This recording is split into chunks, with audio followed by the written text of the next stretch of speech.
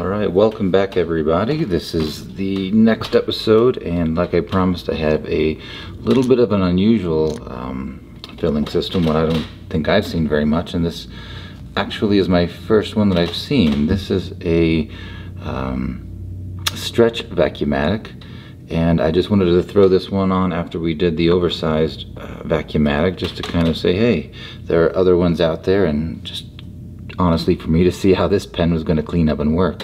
So this is a Miller fountain pen.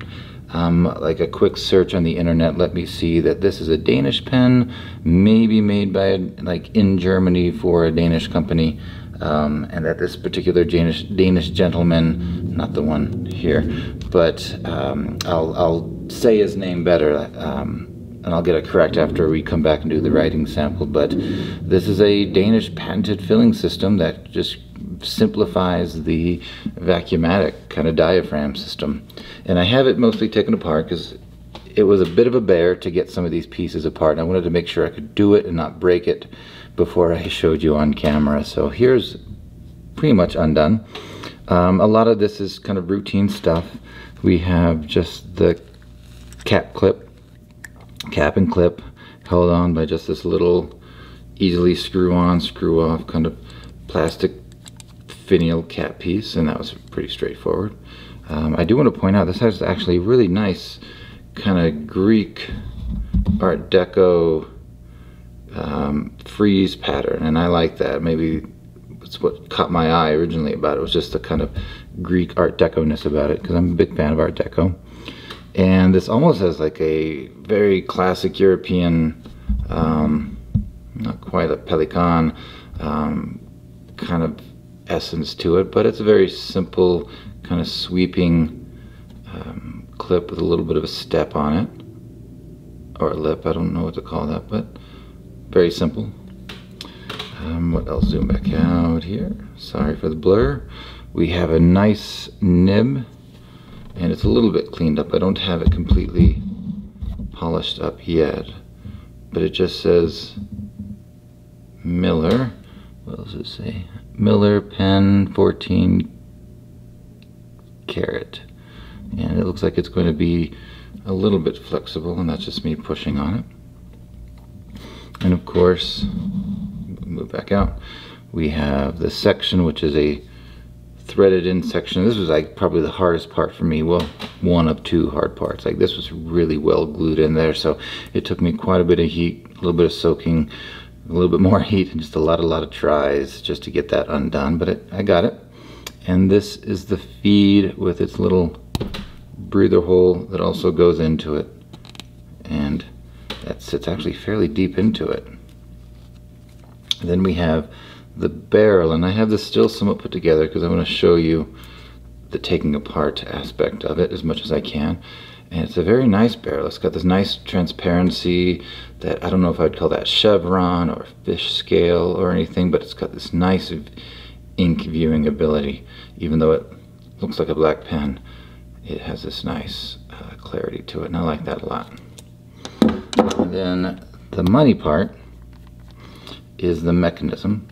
So this seems like a button filler, and actually the button would fall out that way. Comes there, and the other, oh, I almost forgot, I can't do it that way. There's the threaded end, and this does come apart, and I did have to really work on this as well, but it just comes out too. It's a fully threaded barrel, so that half goes in, and the other half will grip the blind cap, which is just a fairly simple blind cap. No imprint that I can see on it. And this is the magic. This is the little metal bit, and I haven't fully cleaned it up. I got most of the sack off, but it needs a little bit of cleaning. See if I can zoom in and show anything meaningful. Let's find the focus. There we go. And it just has this part where you would ideally, maybe I'll fake it, I already have a sack pulled out that I'm going to use for it, but what we would have, if we can imagine it, is this sack is going to be cut down. We're going to have the plunger inside of it, and then we are going to have this guy sits over here such that the sack is now crimped between this metal piece and the wall of the barrel, so that's what's going to seat it. And then as you push the button, this plunger, which actually slides all the way through this thing, is held in place by the sack on this side and this little threaded barrel, which would keep it from backing out, if I'm not mistaken. Yeah, keep it from backing out. So that's, you just button it, you just press it down, and it's the sheer elasticity of the sack that's going to bring it back to itself. And so just like the vacuumatics that have the more springy, spring-loaded mechanism, you're just going to push down, create the vacuum, and bring it back. So in a sense, and I'll be cutting this down, this is just me kind of showing, walking you through it initially. And I'll tell you what, the hardest part, I would say, was actually getting the metal part out of here, because after all this time it had been caked and dried, and the bit of sack that was down in here really cemented the metal piece to the wall. So I was soaking and heating and pushing, and it took me a minute, but I finally got it out in more than a minute. This took days for me to get this piece out. And I'll point out one other thing, and I've already done a little bit of a repair on it. So this is like a rubberized piece, so you can see a little bit still remains, but down here at the tip there's a lot of rubber broken off.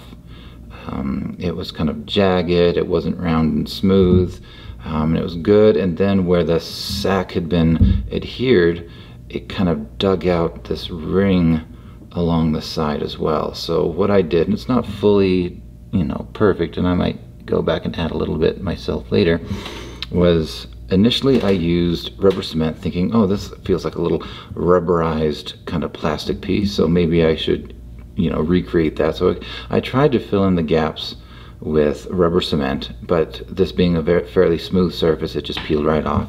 So what I wound up doing is, let's see if I can take that back out anymore. So just some black super glue, and I would take a toothpick. Yeah, it was a toothpick basically, and I kind of worked the super glue into some of the defects, and I kind of even dipped the tip and just kind of rolled it around to kind of get the ends filled in.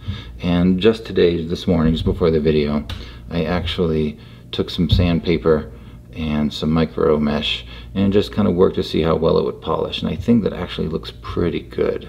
Like I say, I have a little bit more to do right around the tip, not the tip, but the edge there. See if I can figure out how to get you guys a better photo. But I think that's good, and I think I did an okay job, because this still, so I maintain the diameter, still passes through. A little bit of a tightness there, which maybe I'll need to sand that down a little bit, take some of the edge off, just to make it a little bit more smooth. But overall, I think that's good, and it'll fit nicely into the sack, into the rounded bit of the sack, and yeah, minimize the trauma. And this size 18 sack, a little bit of a tightness, but I can put some talc on that, and that'll help it out. At least I'll figure out where to cut this thing. And so we'll have a good tight fit, and I might even have to upsize that. I wonder, 18 or 19. But anyway, so here's everything taken apart. Let me zoom back out for you guys. And I think by undoing it, by putting it back apart, I think you'll see what I kind of did this whole time, and we'll see what we can do. So what I'm going to do about cleaning this guy, it's overall in pretty good condition. The only thing, there's, you know, do I worry about the personalization? Do I try to take it out or leave it? I don't know. I think I'll leave it. This is a Danish pen. I don't have any Danish pens, and it's kind of cool to have a Danish guy's name on my pen. But what I'm going to do is I'm going to do my usual taping. I'll tape off around the band. I'll tape over the inscription, the name, the miller, the patent, and just below it, this is actually model 648, and it's so small, I'm not going to try to give you a headache just to focus on it, but 648. What else would I do or tape off? Maybe not, maybe that's it. I think that's it. So I'll put everything together that I can reasonably polish together. I might even screw this back in so I can have a nice, easy time of doing my polish and make sure there's no other inscriptions anywhere other than that. So nothing horizontally around here, it just kind of comes straight. The only thing I think I would worry about, there is this little knurled bit right there, a bit of a lip. I might actually just do it separately so I don't take off that bit of it. I don't want to smooth that out too much, so I probably will just do this piece by itself so I can preserve this extra little lip. So that's fair, so I'll take that back out. And anything here? Is there anything there? No, that's smooth. So I think I had this in another video, but I think I wound up cutting it out. Do remember when you're doing your polishing to look at the feed. Oftentimes, I think Parker's do it, maybe Todd's, Waterman's for sure. They'll have some little number or branding on the feed itself. So don't just assume it's going to be smooth and you can just start scraping it off. Always give that a double check, but I'll take care of that as well. I'll do a little bit of soaking, make sure the breather tube's nice and clear. And I think once the initial polishing with the micro mesh, and I'll do the creams as well, we'll come back and we'll do a final put together, which would really be you and me figuring out together just how much of the sack to cut to make sure it's going to, one, hold this at a good level, give us enough stretching flexibility without having too much redundancy. So I think we'll figure that part out together. Until then, I'll say goodbye, turn the camera off, and I'll see you back here. Okay, so I have everything cleaned up and polished. Everything came out pretty darn well, I think. Try to get a little bit of shine on it for you. There does seem to be this little discolored band, and that I think is right where the metal kind of sits. That's something on the inside that I didn't want to be too aggressive about and start scraping and messing with any of the inside of the barrel diameter. So that's maybe a little imperfection. If I get bold, maybe I can some other time come back and see if I can do something about that. Maybe gently scrape at it. Maybe it's gunk. Actually, you know what? Let me grab one of the tools. Maybe I'll just be bold and do it right here in front of the camera. I'll be right back.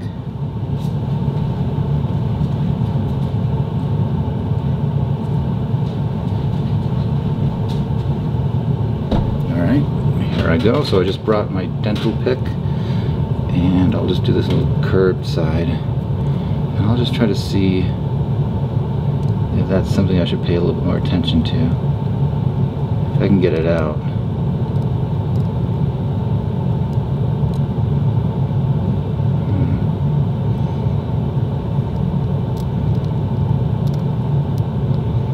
I'm not seeing it really change as I look through the celluloid. I don't really want to do damage. Yeah. It's not something I'm going to pursue. Like, it's not gunk, it's not something that I can scrape out. So I'm going to leave that as it is and just kind of continue showing off the rest of the pen. Oops, if I can keep hold of it. So everything took on a nice shine and polish, and we'll see once it gets all back together. We'll really kind of give it a twirl and show it off. So I was thinking, and I went back to the website, and I'll link it in the notes, that I kind of used to guide me to take this apart. Do you remember how I said that this little plunger bit was kind of broken and chipped away at the end? Now I took a look at the image, and it looks like, and granted, the demonstration, or at least the written step-by-step with some pictures that I saw from the internet. There's a different models. It's not quite this one. I forget which one he said it was, 90 something, but who knows. You'll know once you look at the link. But maybe his is a little bit bigger than this pen, because I noticed that the thicker section of this plunger was a lot bigger, took up a lot more space than this little bit. So, I mean, I have a hard time believing with what I found in the pen that, you know, an inch of this thing was disintegrated in there. I didn't really find that kind of residue. And so I'm tempted to say that this is the length that it needs to be, or darn near close to it. And I toyed around with the idea of, do I somehow get something to be more of a space filler to extend the plunger, or do I just let this be the size? And what I was kind of thinking to figure this out was I was getting it put together like it would be in the barrel. And so if I were to do this, it naturally stops right there. So what I would really have, if I were to put the sack on completely, it would stop there-ish. And that's a very small bit of nipple, or a sack, to be honest with you. That's what made me a little bit like nervous about this. And so even if that were really hinged in there, I guess it stretches and that's all you really need. But I had my doubts, and so the next thing I did was I went ahead and just kind of loosely put everything back together, just so I could see how it would sit. And this thing, be careful, it will fall forward. I put the section, because remember there's also this going in there, this breather tube that's going to take up some of the space. So it can't just be plunging into that, smacking into it too forcefully. So I wanted to see where that would fall. And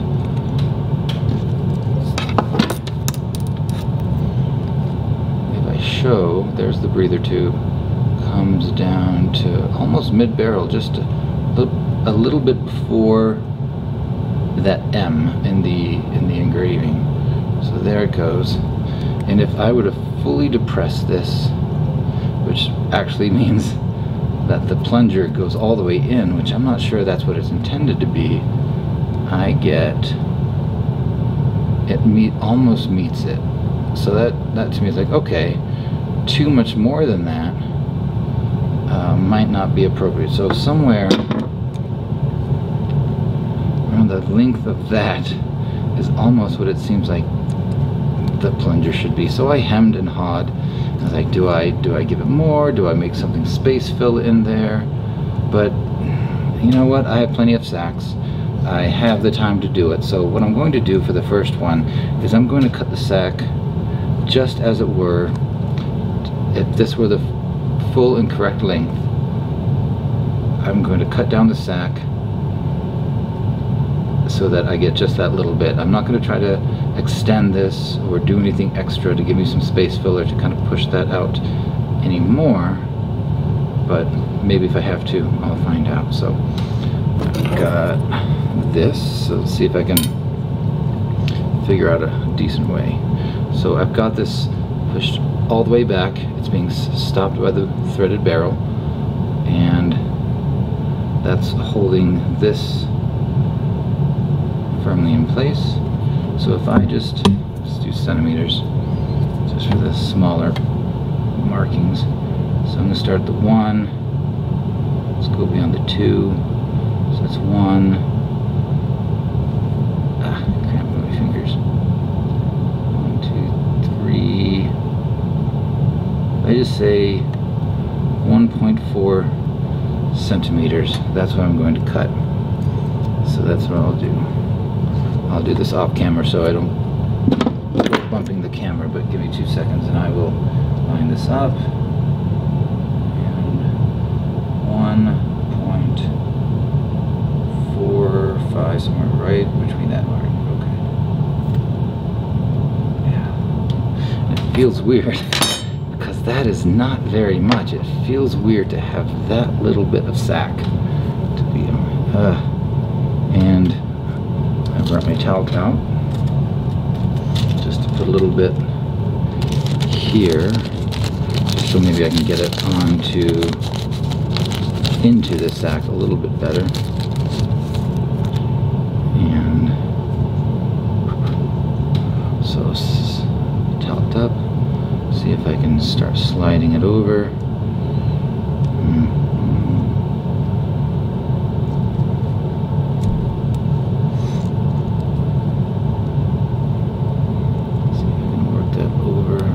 Do a 19 sack, because it was a different pen after all. The guy was showing me how to restore online. Yeah, that's actually not terrible. Get that stretched over there. So what's really going to help it? I mean, that's definitely, I mean, it's got the good recoil. I almost felt like maybe I cut it a bit too short. Maybe I should have just used the a little crafting blade rather than just scissors. Yeah, I'm gonna do it right. So it goes. Sorry about the sack. I'm gonna grab another 18. And I have right. I think I have them pretty handy. It's a 19. It's a 16. There we go. I have this 18. Alright, so I'm going to do it one more time, be a little more generous with it, and I'll do it off camera again, so here we go.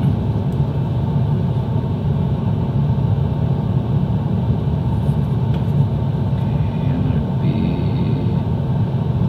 1 point.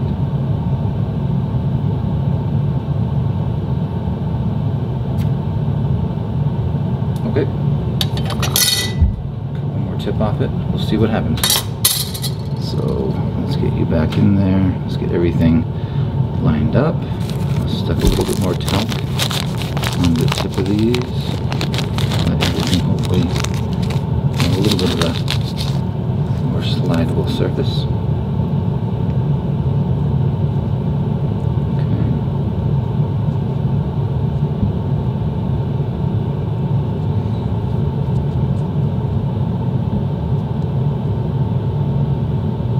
I do notice that the metal piece does have some lines on it, so it is textured. It does want to provide a little bit of a grip, which is actually making it a little bit harder for me to slip this on. But, you know, it's good design for the other way. Keeps it in place. This is all going to be friction fitted. There we go. I'm going to get it all the way up best I can right now. Okay.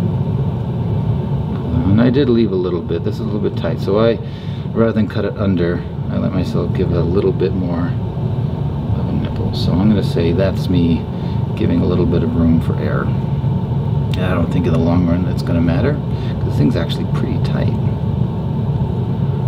And maybe that'll slip on there over time, but just a little bit of extra. Because I guess I'm half afraid that over time, if this is under a lot of tension, it'll just snap. So maybe that will do me some good in the future. So I hope you're seeing this. I keep looking at it. I'm not really looking at my screen all the time because I'm trying to do this visually. So I think that looks pretty good. I'm going to give it a wipe. Get some of that talc off the outside. And from here, it's actually got a good hold. It would go back in here, and just like the other vacuum fillers, I guess you're trying not to twist, but you just want the thing, the middle part to seat. And then I'm turning this, I keep calling it a barrel, I'm not sure what to call it right now. I just use that to kind of crimp it and keep it in place. And that is actually really good. That is tight, it springs back. Got just every little play, but it's not really loose. And I'm finger tightening that. I'm not going crazy. I'm not going to put any shellac in case I need to come back and do it. I'm not going to seal it, because I think that's actually pretty darn tight. I kind of like that. Let's see what this does. Let's see if this lets me go all the way down. Yes, it does. It goes on nice and clean. That might be it. Button. It feels good. It feels springy.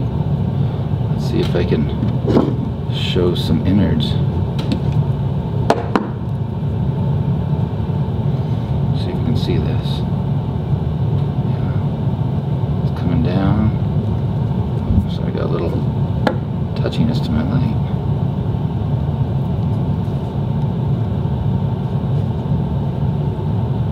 Yeah, my light is touchy.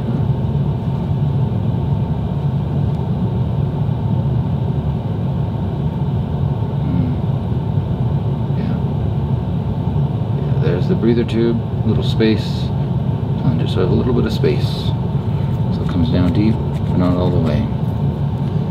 Okay, let me get this on. I will, well, I'll just use this, why not? Let's get all this other stuff out of the way for a second.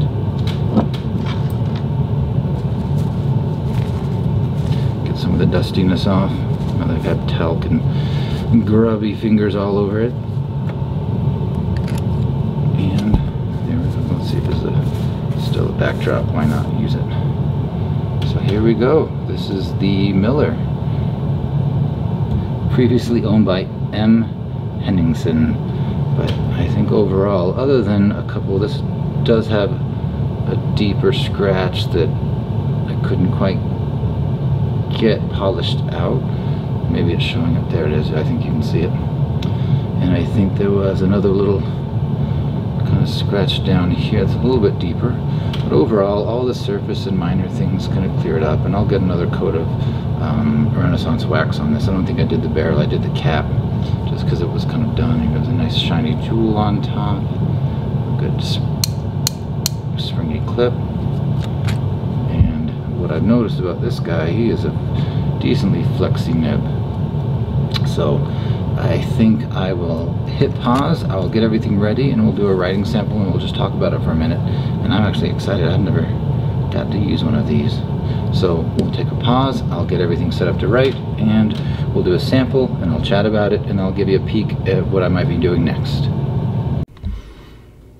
Well, I'm back a little bit later than I thought, had some life get in the way, but I've got my pad down, and I picked out this brown ink called Coffee Break from Colorverse. I think I've only ever dipped in it. I don't think I've ever really used it to do much writing, so rather than go straight black, I thought, well, let's just give this guy a try. And I have a website that I've been using to kind of refer to this particular style of pen, this stretch filler, I guess you would call it. And it's pm-pens.com, and there's a guy named Jeff who has quite a few blog entries and some photos of Danish pens. I assume he's Danish. His name is Jeff. Does he have a last name on here? Maybe not, I don't know. It's just Jeff, Geoff at pmpens.com. So he's got a nice little repository, sorry about that, of a lot of Danish pens, and I've actually learned a little bit about them, and have seen some nice designs that I might want to pursue a few more of these. But the one that he has closest to mine is a 648, and I kept looking at it to make sure, yes indeed, it's a 648, if I can get it zoomed in and focused. I can barely see it through the camera myself. There it is, there's a 648.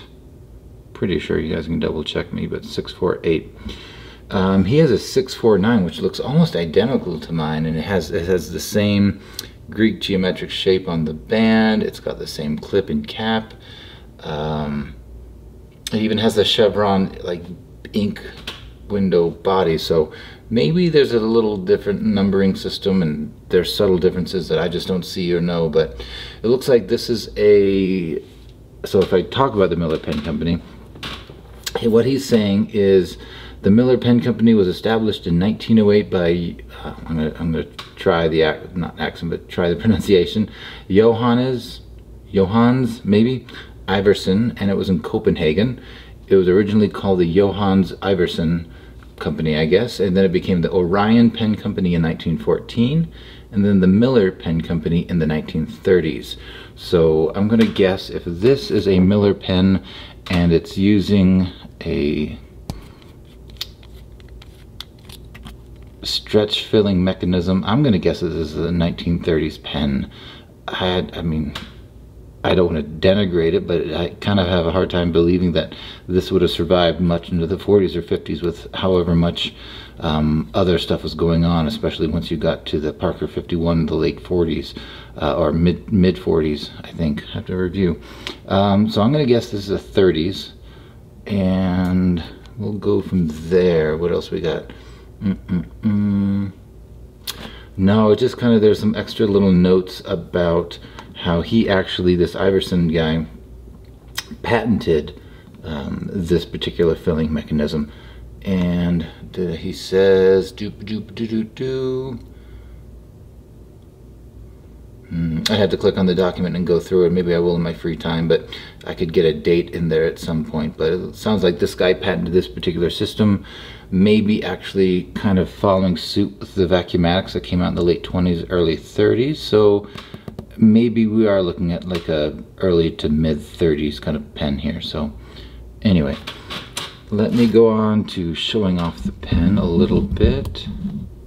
So I have it polished up. I put some wax on it. I've already been touching it, so it's already got some fingerprints on it, but I brought my handy dandy ruler to get the numbers boys happy. And let's see if we can do a little bit of measurement on this guy.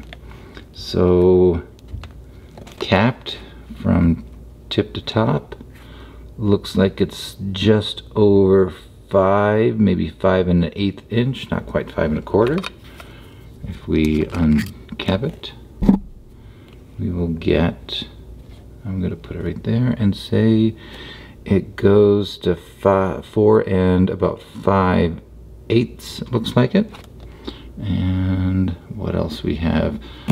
How wide do we think it is? Maybe about 1/2 inch at its widest, give or take just a touch. So overall, a pretty good pen. I like the size of it, just being a kind of using the barrel as the reservoir. I kind of like that. That gives a little bit more girth for me. So it's actually quite comfortable to hold. It sits right there in the crook. The section is smooth. It kind of flares at the tip, so I'm not going to slide off, and I don't really feel any of the screw that the cap would attach onto, so that's pretty good. I mean, this is just me holding it for a few minutes, so let's just see.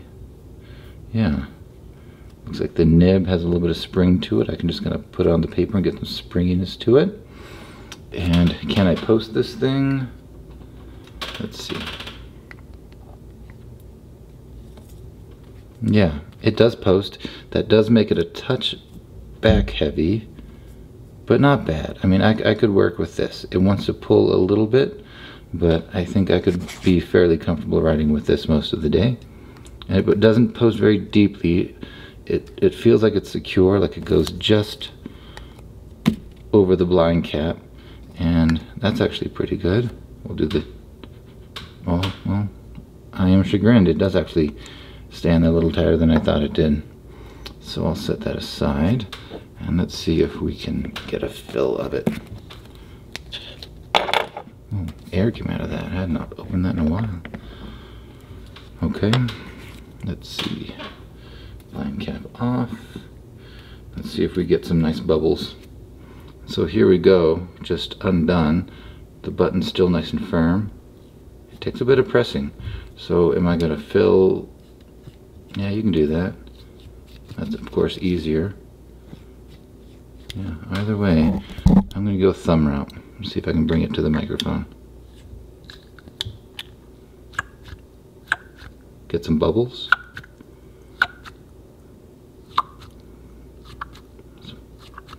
Got about 5 or 6 before the bubbles stopped.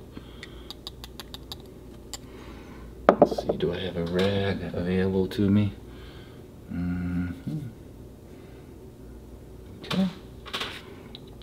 wiped off. Had to use my hand because I couldn't find a rag. It's over there. And am I able to see? Can we see how much it filled? Where is my light? Let's see if we can get a sense of how much it filled. Just curious.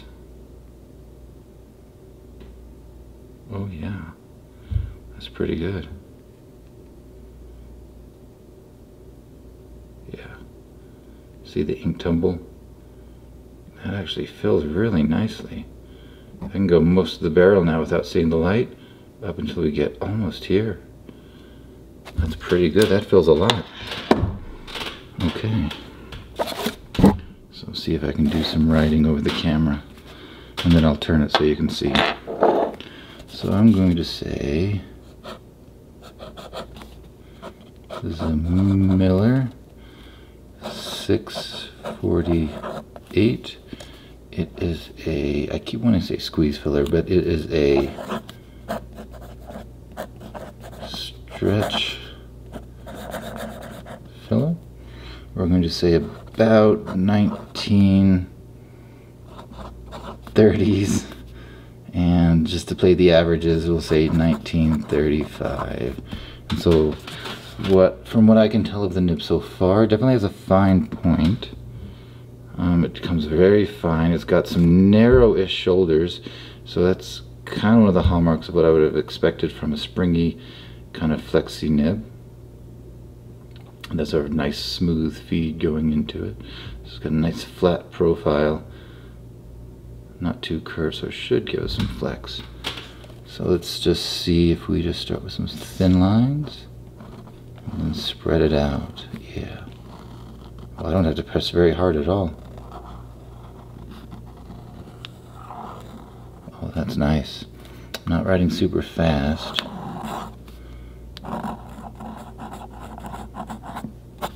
It's pretty good. What else can I do? We'll just do some dynamic figure eights. Goes back to fine pretty quickly, so I'm not having to wait too long. And after doing all that, not sprung, it's still pretty flat. I like it. It is pretty smooth. Maybe just a touch scratchiness, and I might take it to a pad just to see if I can make it any more smooth and just check the alignment on it. Looks like it's a touch out. It's rather tight. Maybe it's got a touch out of alignment, but I'll fiddle with it. It doesn't look bad. Okay, let's see. How wet do we have it? Nah, decent wet. Not overly wet, but it lays down a nice wet line, which is, I guess that's good for the flow to open up. Oh. Did I lose it? I may have pushed a little too much.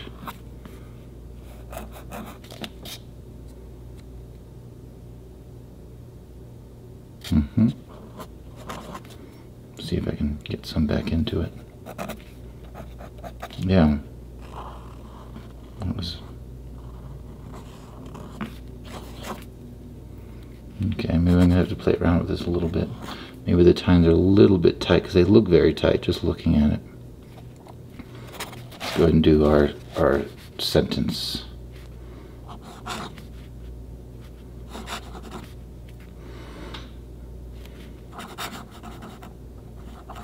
Quick.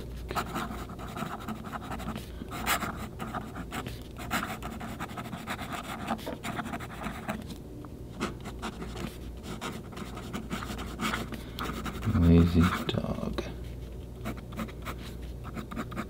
I wrote that decently fast.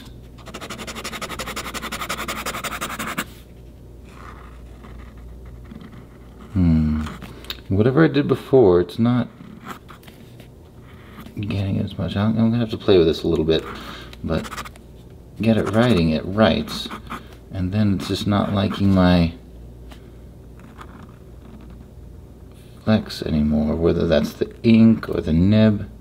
I'm not sure yet, but if it were to flow, if I get the ink going, I get this nib tuned up pretty well, I think this would be a fun rider. I mean, riding with it so far, I'm not really getting any irritation from the threads, from this lip. It actually helps me keep it in place, like my fingers don't want to ride up with this one. It's actually kind of like that. And it's definitely thick enough, it's comfortable for my average. I'm a 5'9" guy, so it's actually comfortable for my average hands. And it has room to spare in the crook of my thumb. And if I can just get it consistent, this would be